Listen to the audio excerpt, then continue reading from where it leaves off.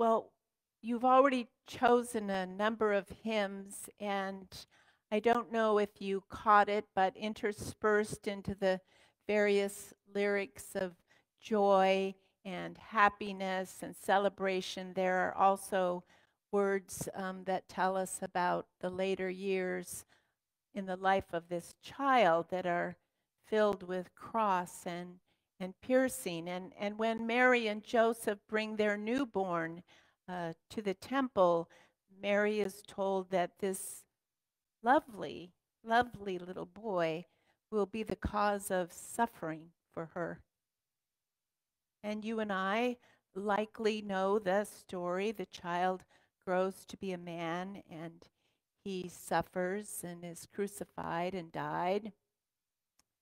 That that is woven into the Christmas story, and it was of particular interest to me this year, more than other years. Usually I'm on the celebration crowd, but I was kind of caught by these texts in the hymnal about this eventual suffering and thoughtfulness that consumed Jesus.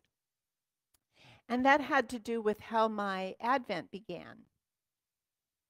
I'm wearing my Advent stole. It, for those of you who are not liturgically minded, it's the wrong color for today. It should be white mixed with a little bit of gold, and I do have one of those. But when I retired a year and a half ago, I did retire. I gave away some of my stoles. I gave away the white one that was for Christmas and Easter. These are called stoles. Um, the reason I gave away the old white one is a little mouse had come and nibbled on it, and I'm sure then created a lovely gold and white nest for herself. So I was pleased about that. In any case, I hadn't used an Advent stole for almost 2 years, and when I went to get one for the first Sunday in Advent, which was about a month ago, I discovered that one was also gone, and that I needed to go through the closet at home where I found my husband's stole. So this I'm going to step out a little bit. I'll come right back, but uh, this one, as you can see, is quite well. Maybe you can't see it here.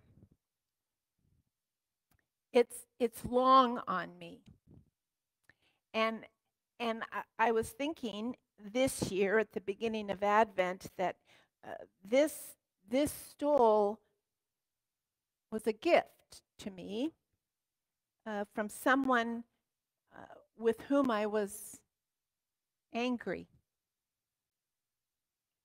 And when she gave it to me, I I immediately ignored the beauty of it. And she's a quilter, so it's handmade. But because I was angry several years ago, I just told her it was too long. To be honest with you, I wanted to hurt her feelings because it was clear that she had put effort. It's beautiful on the other side also.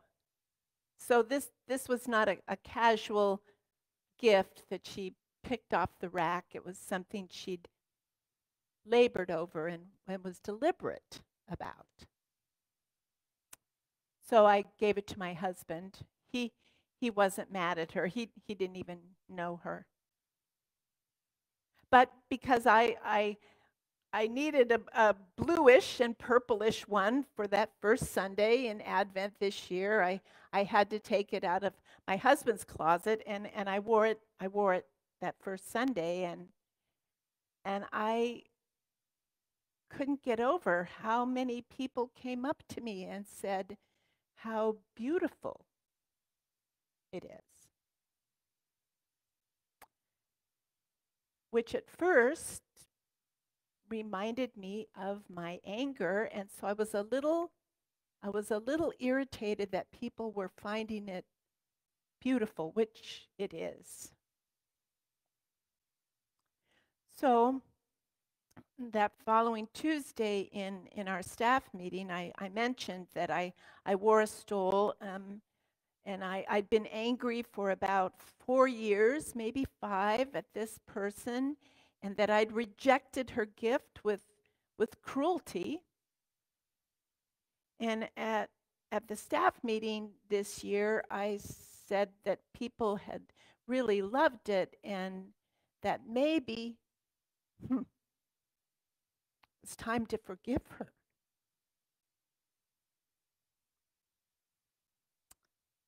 That's my Christmas present this year. I decided to let go of my anger.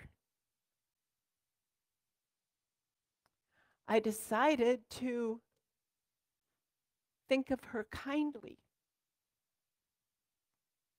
I decided to relinquish my hurt at her behavior that caused my anger.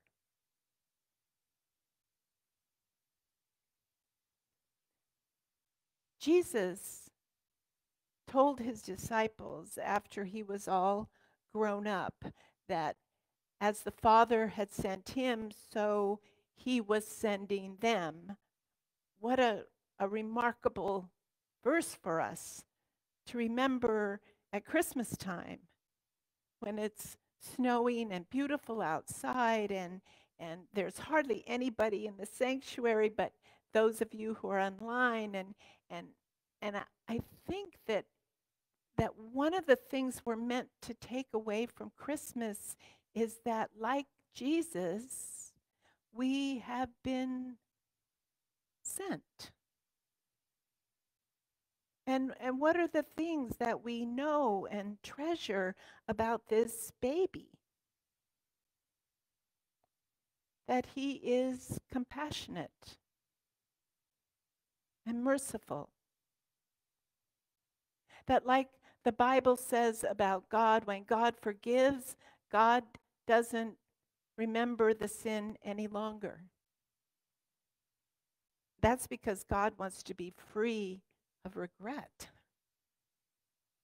and all the pain that comes from holding on to anger and disappointment.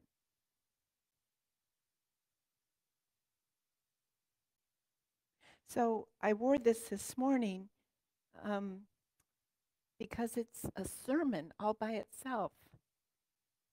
And it's a lovely metaphor that there is a person in the Midwest that now I can see as lovely and generous. Because as the Father has sent Jesus, so Jesus sends me and you to be the way of Christ in the world that is too full of anger and resentment, too willing to hold on to hurt and pain. And as you and I seek to follow the way of Jesus,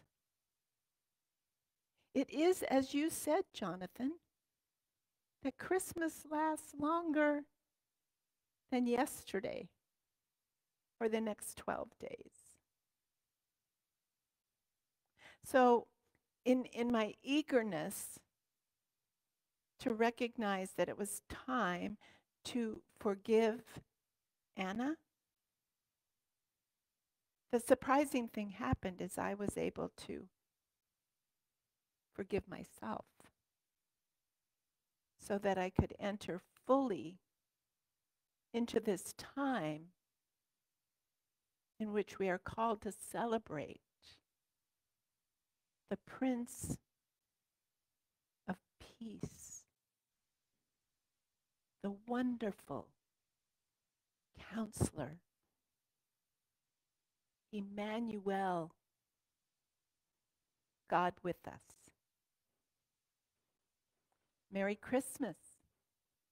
Merry Christmas, Anna, and Merry Christmas to all of you and to me as well. Mary. Amen.